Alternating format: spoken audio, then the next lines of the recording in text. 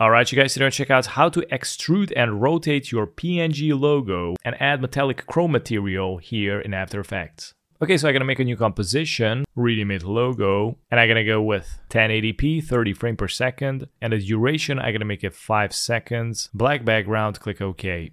And I'm gonna drag and drop the logo into the composition. Right now I'm gonna make it transparent so you can see what is happening. Press the letter S, I'm gonna scale it down with 30. So now we're gonna go to the layer and let's select the auto trace.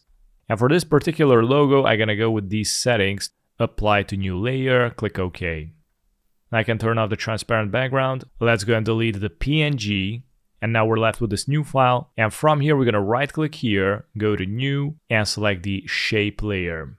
So we're gonna need to copy paste the paths from this into the shape layer. So we're gonna go to the masks. And as you can see, we got 4 masks in here. So each separated shape is a mask. For example, the letter N is a separated mask. The I is a separated mask. And the K, E, and the swoosh is one mask, but which is the third mask? But then we got the 4th mask. And that is this negative space triangle. So now we're gonna go and copy paste all the mask into the shape layer. So let's open up the mask 4, 3, 2, 1. And I'm also gonna open the shape layer 1.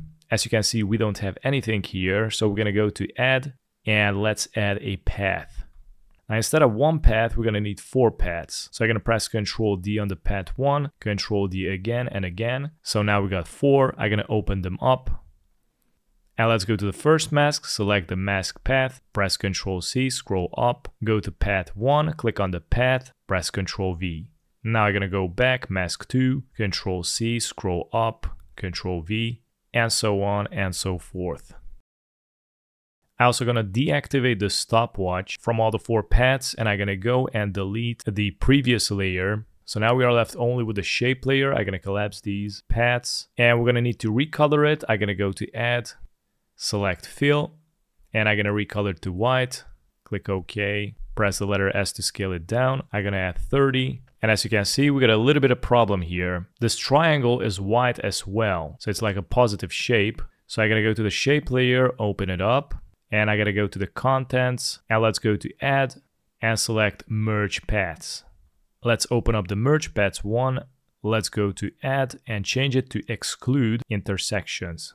And as you can see, we got the logo set up correctly. And because we traced it, it includes a lot of unnecessary anchor points. For example, I can select one of these and just delete them, or you can select multiple and clean it up that way. Now, professionally speaking, you want to have a logo made out of vectors and import the EPS format and just create a shape layer out of it instead of complicating yourself with a PNG. If you want to check that video, I'm also going to leave a link in the description. But anyways, let's go back to the layer and I'm going to activate the 3D. Click on the cube. If you don't have this option, you can click on the toggle switch, hide and unhide. I'm going to change up the camera, custom view 1. Let's go to geometry options, open it up.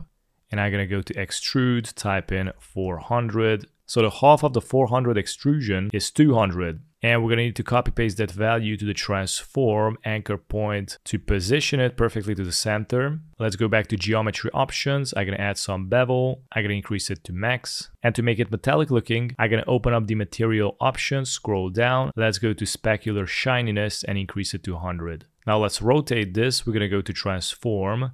Let's go to the Y rotation, activate the stopwatch, bring it somewhere here. And I'm going to go here, add a number 1. Enter, and it's going to rotate it 360 degrees, and I'm going to bring the second anchor point all the way to the end. So it's rotating like this. I'm also going to change up the lights, right click here, new, light. Let's go with environment light. Make sure to check the cast shadows, click OK.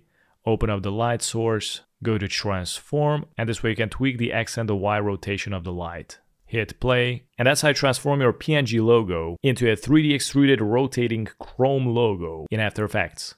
Thanks for watching.